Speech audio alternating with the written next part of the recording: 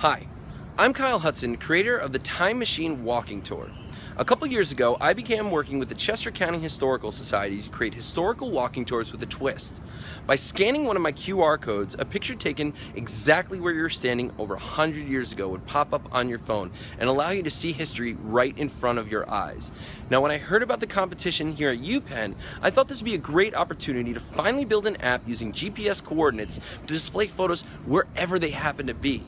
We geotagged a bunch of photos from the Library of Congress to give students today a chance to see what students at the turn of the century were seeing in a way that they've never experienced before. It's super simple to use. All you need to do is fire up the time machine, turn on your GPS, and go exploring. When you find a historical photo, you'll be notified and it'll be added to your collection. Now don't worry if you can't find them. We have a map that has every single location, and all you need to do is tap on it and you'll be instantly given directions via GPS. Now, I hope you've had as much fun taking the tour as we've had making it.